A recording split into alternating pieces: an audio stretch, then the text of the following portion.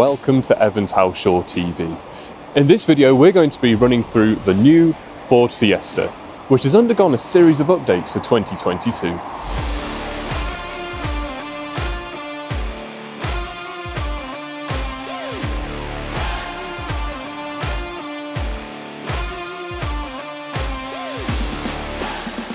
Coming up, we're going to explore some of the changes that have been made over the outgoing model.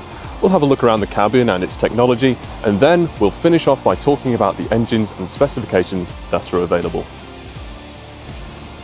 The most prominent changes to the new Fiesta can be found at the front end. For example, this grille is much larger than what it was on the outgoing model. Ford have also moved the badge from just below the bonnet to the front grille itself. Other changes include a slightly raised bonnet, redesigned headlamps, which incorporate LED daytime running lights, and these redesigned side grills slash vents, which are more prominent than before.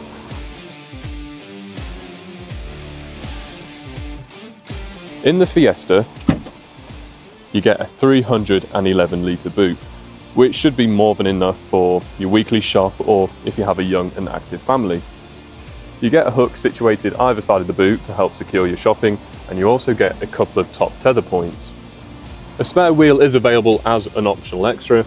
However, if you don't go for that, then you do get some tools such as a tow hook, some tyre sealant and a pump for your tyres. If you do need more space for stuff, then what you can do is remove the parcel shelf and then fold the seats down,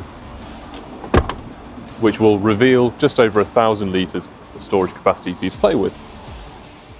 All versions of the Fiesta come with an 8-inch central touchscreen, which gives you access to the brand's Sync infotainment system.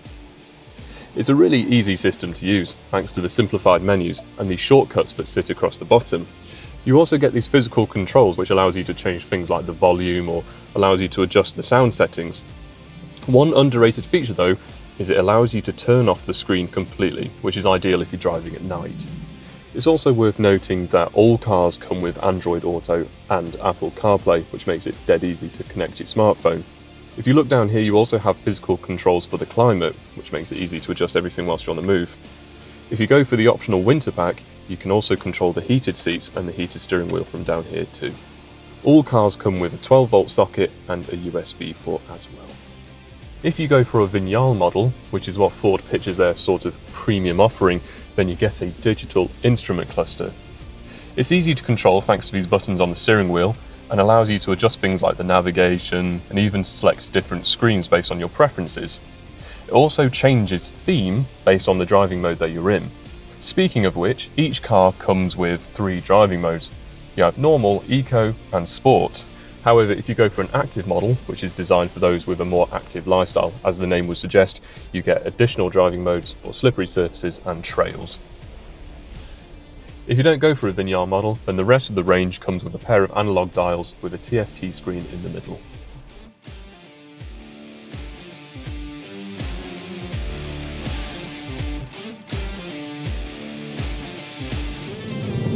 The new Fiesta can be had with 2 different petrol engines, one of which is available with 3 different power outputs.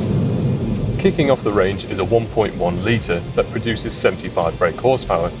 It takes around 14.5 seconds to get from 0 to 62 miles per hour, and it will return around 52 miles to the gallon.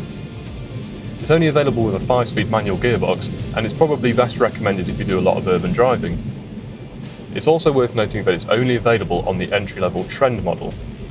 The second option you have is a 1 litre EcoBoost, which is available in either 100, 125 or 155 brake horsepower. The 100 brake horsepower model only comes with a 6-speed manual gearbox and will take around 10.5 seconds to get from 0 to 62 miles per hour. However, you will see around 53 mpg from this unit. If you go for a model with 125 or 155 brake horsepower, you'll get mild hybrid technology, which helps lower emissions, especially in congested areas. The 2 most powerful versions come with a 6-speed manual gearbox as standard.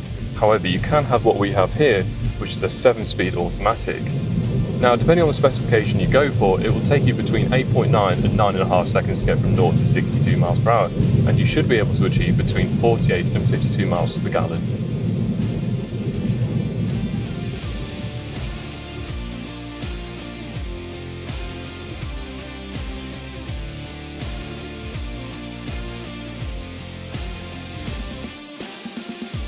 Finally, that brings us on to the Ford Fiesta ST, which is the performance variant that's a firm favourite among driving enthusiasts across the country.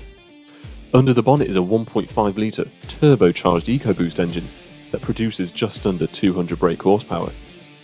It's paired with a 6-speed manual gearbox and needs just 6.7 seconds to achieve 0 to 62 miles per hour.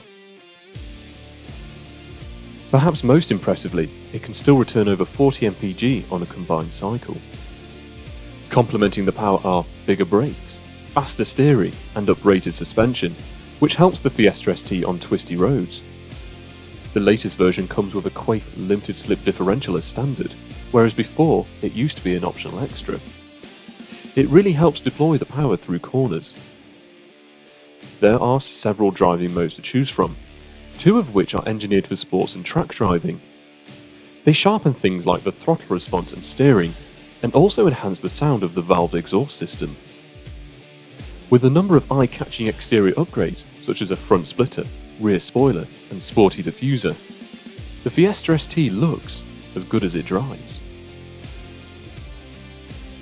The Fiesta is available in 8 specifications, which may sound daunting, but they've been broken up into categories based on what you need and want from a car. So, you have the everyday models, the active range, and then the ST lines.